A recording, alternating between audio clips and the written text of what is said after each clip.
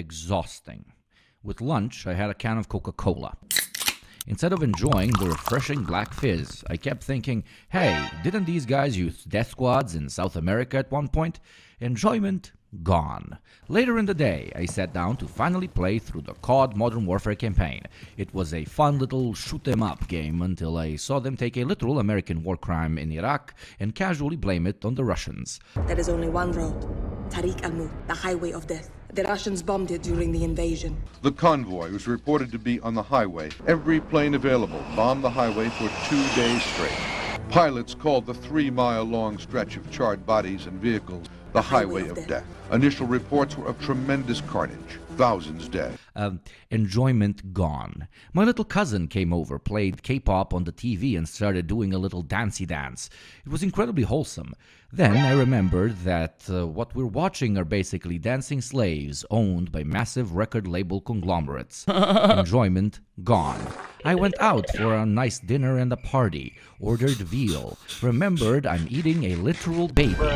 Enjoyment gone. Went clubbing afterwards. It was a decent rave. Went outside for some fresh air. Saw a homeless guy who could probably live off of what I just spent inside for 2 weeks. Enjoyment gone. Went hangover to work the next morning, but that's fine. I'm motivated by the great things we're doing for our clients and my chance to do my part. Remembered, I am only a tiny cog in a massive corporate machine which would replace me in a week in the case of my death. A corporate machine that pays me $50 for every 5,000 I make them. You guessed it. Enjoyment gone. Remembered, it was Valentine's Day on my way home. Passed through the mall and got a really nice perfume for my lady. Such a wonderful holiday. It's time to show our loved ones how much we care and surprise them with a nice gesture.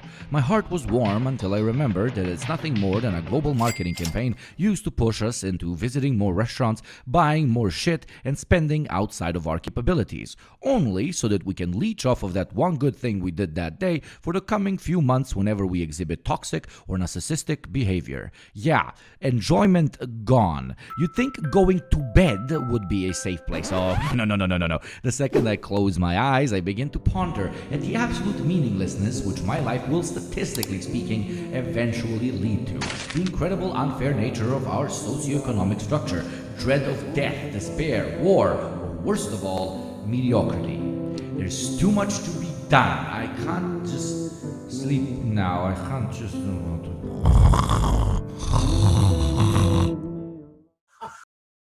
This is why I tell you all the time to enjoy shit.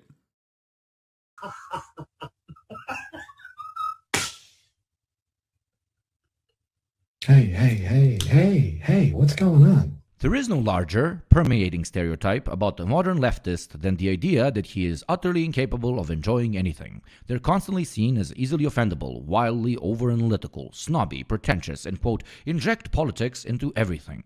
The gentle laborer shall no longer suffer. They're apparently the reason we can't have anything nice anymore. This is why we can't have nice things, you asshole! Like big anime titties, skin-tight outfits in Mortal Kombat, or worst of all, leads in movies played by non-minorities. I'm a dude playing a dude disguised as another dude.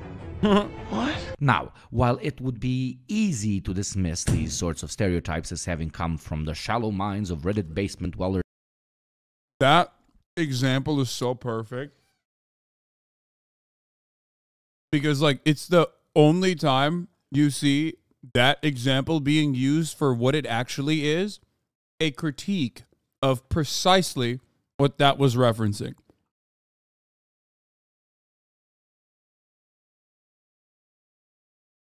Also, I have yet to meet a single real person who has ever been mad at Tropic Thunder. Ever.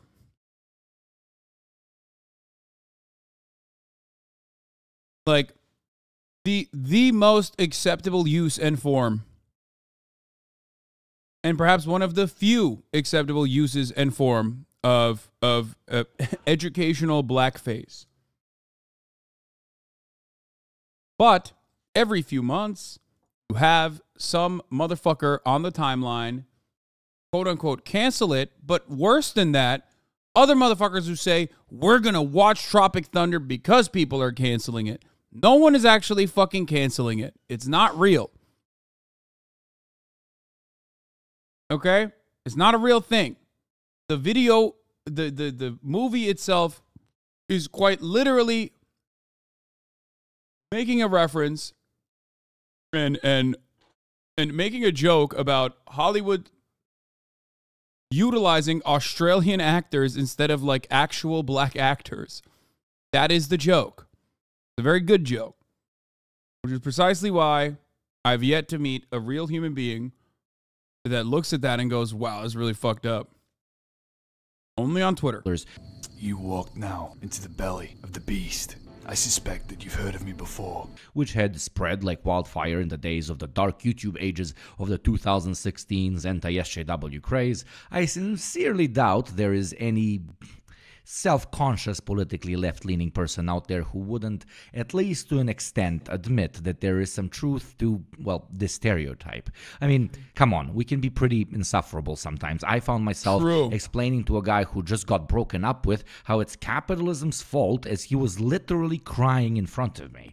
I caught myself switching movies off midway because of an idiotic ahistorical depiction of some past event. Buying literally anything new makes me feel like a total schmuck because at the baseline of it all, I understand that I'm just doing it because I internalized this or that advertising campaign's image of a totally unnecessary product. But, and this is a big but, there is a massive difference between the self-critical view leftists have of themselves not being able to enjoy anything versus the one coming from the right or center of the so-called political spectrum. The key difference is why they can't enjoy things. One comes from a place of... Well, I can. And not only that, but I tell you, you should. Okay? It's it. That's my argument. You should. Life is too short. We're all gonna fucking die. Be the best person you physically possibly can. But also... you know, enjoy the minor delicacies. Enjoy the things that that give you pleasure. Rage at the status quo, at the small and big injustices, while the other rises from a deeply insecure ego that tries to explain away why they, unlike these lefty snowflakes, somehow aren't able to see what the big fuss is about. A combination of massive privilege mixed with the classic, I went through shit, so you should too, mentality.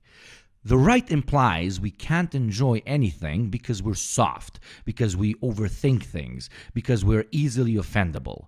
The same ideological current that wants to ban TikTok because Chimbiling, CCP, Communist Lizard Chinaman, connect to Wi-Fi, very scary.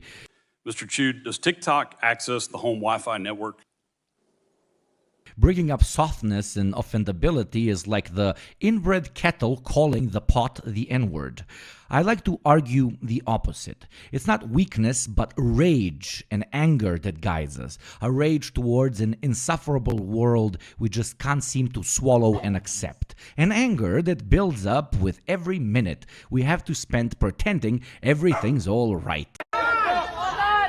One bad hamburger at McDonald's does not make McDonald's bad. What the fuck does that mean? Anger, which just like in its physical form, unfortunately sometimes comes bursting out at the worst or most absurd of times. But it's not the anger that is the problem. Nah, I'm not your Zen teacher here. Go buy that somewhere else. The anger is bloody great.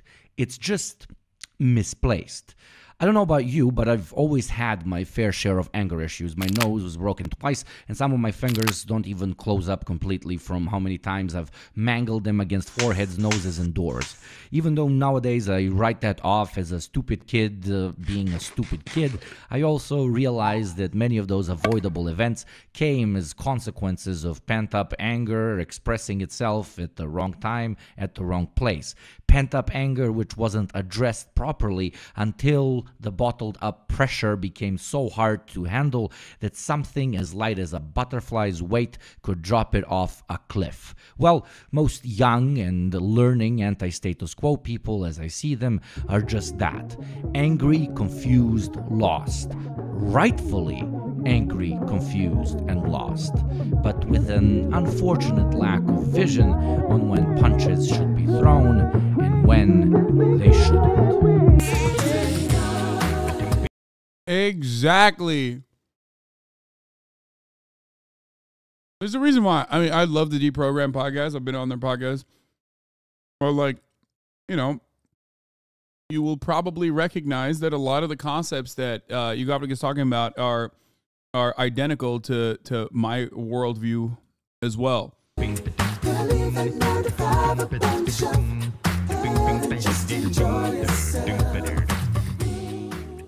While writing this, I said, okay, these are all great rhetorical arguments, but how about we make them a bit clearer to ourselves or anyone listening to this who might be on the fence regarding the "is the left cringe for caring too much" question.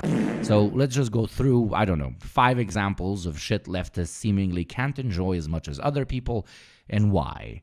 Let's get some logistics out of the way first, though. As you might know, I'm not the biggest fan of the term leftist, as it encompasses some ideological movements which are, to say the least, very incompatible. No fighting. No fucking fighting. No fighting. No fucking fighting! Good. Get fucking...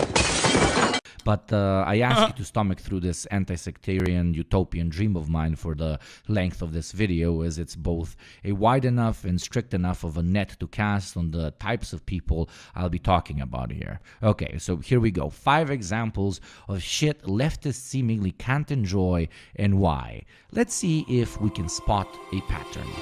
News! Talking about news! In the news today, doing it every way. News. Why we can't enjoy the news. Usually, the way news works in the West is you pick a tribe and then you only watch the shit the people from your tribe show on TV. You foam at the mouth with a pitchfork in hand. Can't be an angry mob without a pitchfork. Then go online to complain about either the illiterate cousin-fucking rednecks or the college-graduate cross-dressing pedophiles. To us, from the sideline, the true left, all this seems equally weird and entertaining, because we don't really have a news cycle backing anyone like us.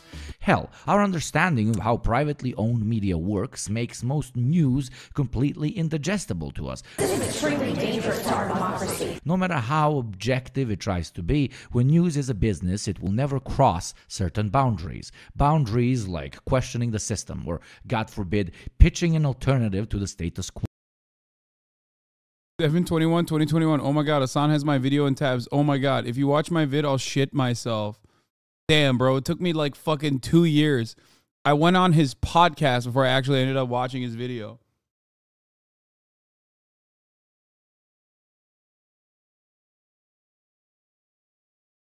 This is probably his old account. It probably opened up another one. Yeah.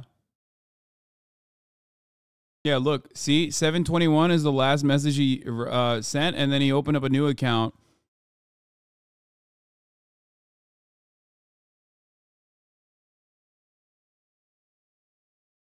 And then swapped it over.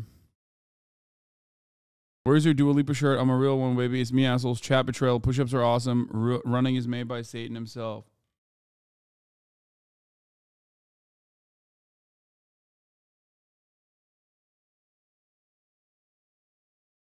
You either become like a good leftist and a good content creator and don't just fucking resent me or hate yourself for watching me like you Gopnik, or you become like one of those fucking weird losers who watched me for a very long time and then fucking turned around and is now like, oh, I'm above that shit. I'm so much better than he is. Fuck that guy. Whoa. So, put simply, we would love to join this little slapfest you call the discourse. Kill Christ cucks, behead Christ cucks, roundhouse kick a Christ cuck into the concrete, slam dunk a Christ cuck baby into the trash can. We need a military that's flat out hostile. We need a military full of type A men who want to sit on a throne of Chinese skulls. But our understanding of just how much of a waste of time it is designed to make you not think about your real problems. I hate the media! makes us understand it's not much more than just really, really bad TV. I am tempted to quote the great Leonard Cohen, I'm guided by the beauty of our weapons. Fucking asshole. Presidents fight the war? Why do they always send the war? Why don't presidents fight the war?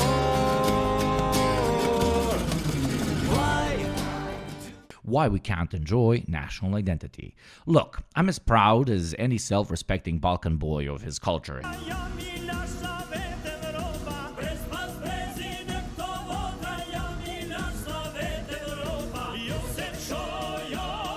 His 1,000-year-old heritage and the fact that we're basically the only white people who never enslaved anybody, but boy, oh boy, am I sometimes jealous. Only because, you know, someone else got there before they did, you know what I mean?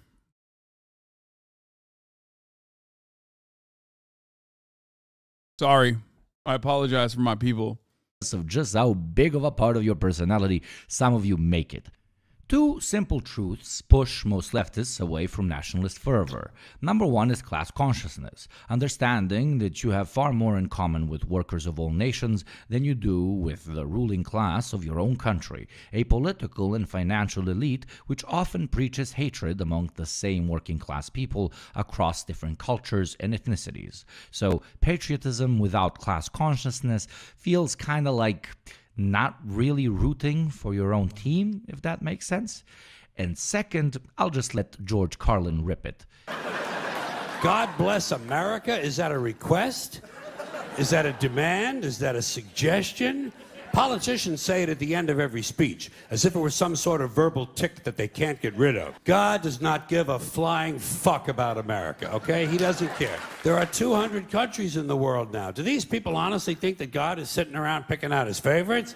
So, a combination of knowing you had no hand in choosing your geography, flag, history, or hymn, and the knowledge that 9 out of 10 times if you get sent to the front you'll be shooting other working-class schmucks while the sons of your presidents sit comfortably in Bali are why it's not exactly surprising when you see leftists cringe and wince at hyper-patriotic, empty gestures. You mean we're all going to die, Mansley, for our country? Screw our country! I want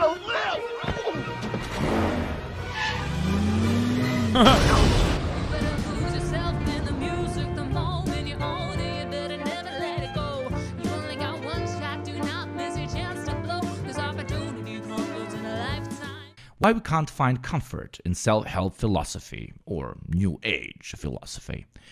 This one's more for the liberals out there. Everyone who's ever stumbled or fallen in life knows how hard it can be to find an adequate coping mechanism. While searching for one, many of us, hell, most of us, have had run-ins with what I like to call the two fake deep philosophies out there.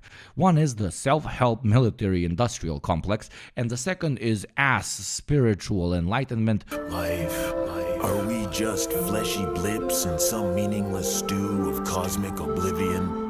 Or is it vice versa? Or what I like to call escapism, but made to sound like a coherent school of thought. The first, the self-help category, implies that everything can be solved if only you figure out the puzzle which is the world economy. Yeah, I'd like to solve the puzzle. All right, go ahead. Yeah, I'd like to solve the puzzle. That's it, yeah.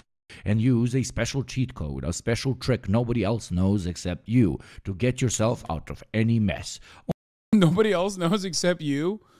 Which, by the way, is always like what everybody knows. I've never seen like capitalist self-help that doesn't just tell you the basic things that you've learned since like La Fontaine novels that you read as a child, okay? It's literally the same shit repackaged over and over again. Only $999.99 a month. Join our seminar and we will teach you more. Or the latter idea, a quasi-spiritual pitch sold to us by conmen who... Oh, I wasn't even talking about like drop shipping and like, you know, buy a property and become a landlord shit. I was talking about like the basic stuff, like the 48 laws of power. Like that kind of self-help shit is always like so basic. It's like what I tell you all the time. It's the same principle that the fundamentals of any self-help revolve around a shared understanding of like values and principles that we already know about, that we've heard a million times over. It's always like, whether it's clean your bed or whatever the fuck, it's always just short-term goals, mid-term goals, and long-term goals that you set for yourself. And when you achieve those goals, the short-term ones that are like really manageable, you start feeling better and you start rewarding yourself. Your brain starts fucking releasing hormones that make you go, oh, this is good. Maybe I should do more of that. And then you just basically build healthy habits. That's it. It's no different than every fucking diet that is a fad being built on top of the basic fundamentals of calories in, calories out. That's it. That's it. Huh. Know nothing about metaphysics and yet try to pitch us ideas of internalizing the world. They take beautiful, deep concepts like self-actualization, finding peace within, understanding the subjectivity of experience, and so on, and pitch it as an escapist tool for people who are down on their luck.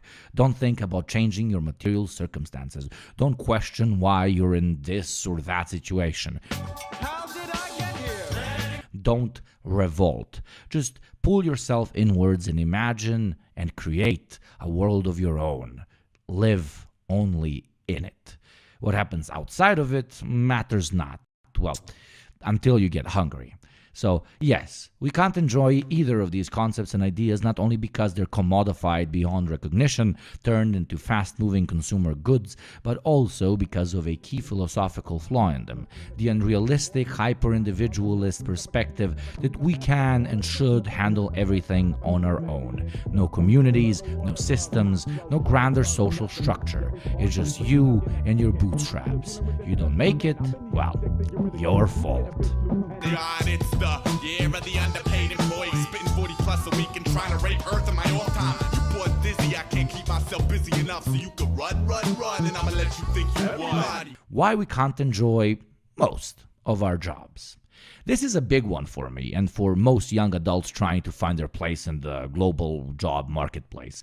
The daily grind for quite a while used to be explained away by internal corporate propaganda, or what they call corporate culture, in almost, well, all industries. Many, to this day, unflinchingly jump at the opportunity to believe it. Understandably so. I mean, being underpaid, overworked, and pushed on the daily are all things humans can swallow, even proudly, but only if you give them a cause to believe in. We're told, this is what we stand for, this is our vision, you're a part of a larger family, this is a place where you can maximize your potential, and so on and so on and so on. All great slogans, but all empty gestures once you understand that no matter what industry, no matter what position, de facto, your boss does not pay you even close to how much you make him. And this resounding, undeniable fact makes all the fancy wording and talk of purpose, family, and a cause sound like pathetic, childish gesturing. The leftists' inability to enjoy most work in this system is caused by their choice to internalize and understand that at the end of the day they're being played, and played hard. Once you know that, only a weakling can go back to lying to themselves. And like, the point of non-capitalism is just to make it easier to achieve those goals, because trying to do it under capitalism is fucking depressing. Why would you try to change yourself? No, you should still try to change yourself. That's, I mean, I still advocate for self-help type shit. I definitely still very much advocate to try and overcome your material realities as best as you can. Even if you cannot actually fulfill all of your goals, even the journey itself will be a prosperous and healthy one. Has anyone asked you to watch the news Nick Crowley video, by the way?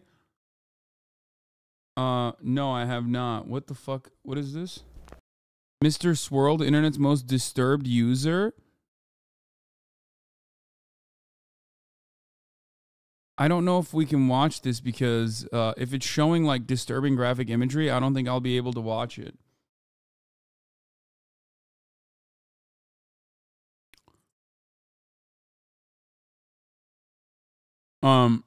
Yeah, you definitely should go to the gym. It'll make you feel better. You know what I mean? Like, reads like a lolcow video. I don't know. In German, police uncovered a hard drive filled with numerous photos depicting graphic images, and inserted within all of them was a man hiding behind a distorted, swirling face.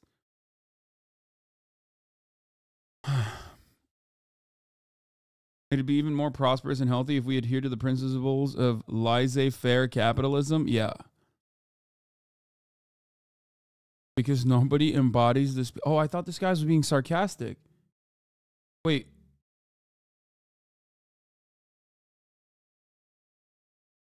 Wait, is this guy being serious? If Ayn Rand had her way, none of these issues would exist?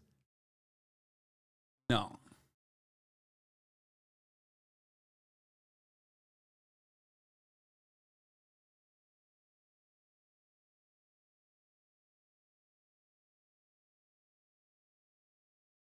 He said, not at all. Longtime chatters that stop watching you be like, of course that's your contention. You watch Hasanabi and sub for 9 months. You read Zero Theory, no Marx or Lenin, and naturally see the dumbest liberal shit in chat. Until next year, you will be sub for so long thinking you know more theory than Assam because you watched memes on Marxism.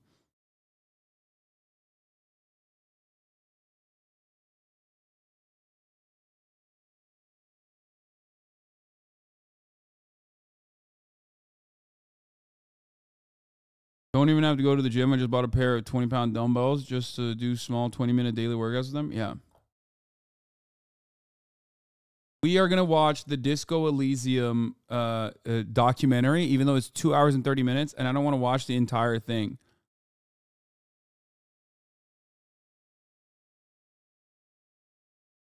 Yeah, I have seen the shit going on with FaZe. We're going to cover that too.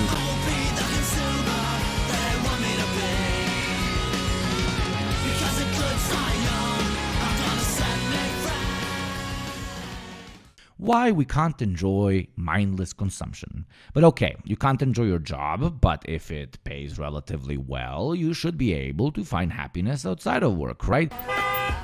Get in, loser, we're going shopping. You can buy things, buy experiences, blah, blah, blah. And well, sure, there's no denying capitalism's inability to mass produce crazy diverse amounts of, well, stuff. This privilege, too, is unfortunately eventually outgrown. Similar to substance abuse, there is nothing necessarily evil or bad in the substances themselves. But depending on the reason you take them, your experiences will be wildly different. Consumerism is the same. There's no shame in enjoying the little material trinkets we can. But once it becomes a coping mechanism, a way to get our daily, weekly, and monthly fix in order for that little dopamine rush to stop us from thinking about our lack of true self-fulfillment or self-actualization, of, well, finding purpose, then we're no different. This is directed at, think this is directed at you, fam? You think Yugopnik and I actually have a disagreement on like driving cars, like driving nice cars? Did you misunderstand the point that he's making? Moldavite wormhole?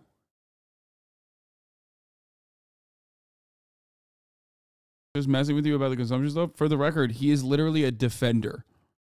Like, openly a defender. He's a Balkan man. You think he doesn't want fucking a nice car? He drives a Beamer, brother. For the record, just so you know.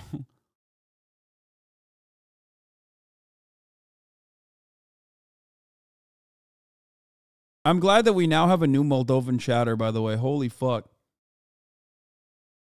Than an addict, hooked up on a steady supply of Amazon boxes piling up on the front doorstep. We try to tell ourselves we're doing great because, well, look at all the stuff we have.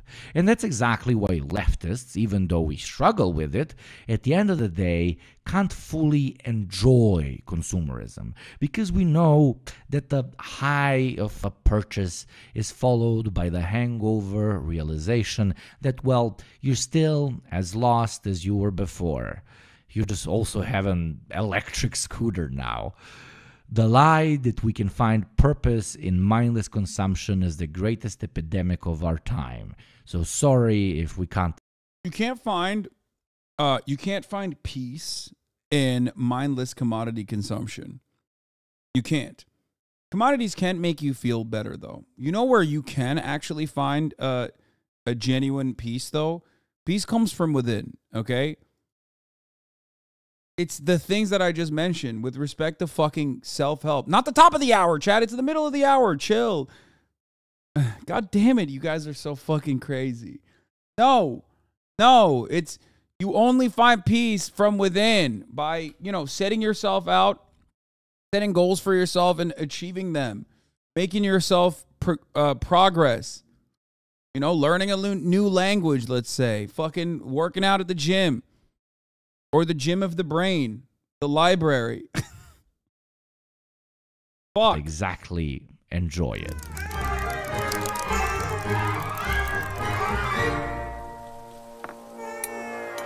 Well, okay, that was 5, wasn't it? I could go on with even more examples all day, but I'd rather not keep you for much longer.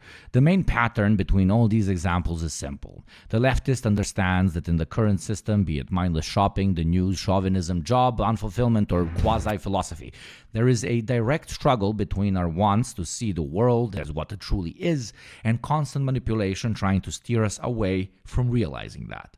This sort of understanding that all things are ideological and that most things are often far more complicated than what they may seem. How does leftist ideology provide purpose, though? I thought purpose is not bound by economics. Wait, what? Purpose is not bound by economics. But there are people who operate within the framework of capitalism and tell you that like your only purpose is to fucking get your money up, not your funny up. If anything, it's like like even your fucking hobbies have turned into work, right? That's a good example of it. Like, just play fucking video games for fun, for example. But then all of a sudden you're doing it on stream, and then people are yelling at you if you don't do it on stream and telling you that you're fucking lazy or telling you that you're too much of a view count Andy. And it's like, well, I also do enjoy playing video games off stream by myself. You know what I mean? It's for enjoyment. I want to have it for myself. A little treat for me. Carnage Jack, thank you for the 10 gifted subs. Does lead to us objectively not being able to enjoy quite a lot of things. And while we need to remember that we have only this one life and that it is... The other video guy literally said that your chat aspires to spending lots of money like one-time Gucci shirts. We do not aspire to that, Lamau. Yeah, it's silly. But like everyone to a certain degree aspires towards making expensive commodity purchases. And what I mean, or a lot of people do, not everyone. But it's just not a fucking lame-ass Gucci shirt. It's going to be something different. It's going to be figurines. It's going to be something that you're collecting. It's going to be something that you ascribe a lot of value to. It's going to be a fucking PS5 that is gathering dust because you originally thought that it was going to be something that you can play a lot of video games in, maybe even old games that they do remakes of or remasters of that will make you remember a time that where you were alive and young and had dreams and remember those memories fondly. But now that fucking expensive machine is just collecting dust because there's not really any new games that are coming out because Sony is too busy, I don't know, doing fuck all, as a matter of fact. Who knows what the fuck Sony's doing? But now that Metal Gear Solid 3 is coming out, you can live that dream. You can live that dream, once again, like you're a child, like you're a kid. You're a teenager, and your life is ahead of you. It's possible to appreciate problematic shit and engage with it critically, acknowledging its flaws while also finding value in them. We also need to stay firm in our beliefs, no matter how annoying it might be for those who haven't yet come to the same realizations. Remember, please, pick your battles. And most importantly, if everyone was content with everything, we would still be hitting rocks over each other's heads. Your instinct to be critical of the status quo and your drive for more are a gift. Do not lose it. Do not be ashamed of it. Because while ignorance might be bliss, bliss doesn't get anything done.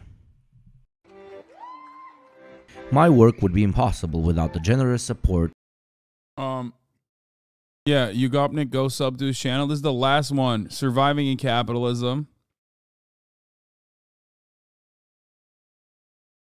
Okay, I don't want to watch this. This is too much. It's like, we've already watched enough. You Gopnik.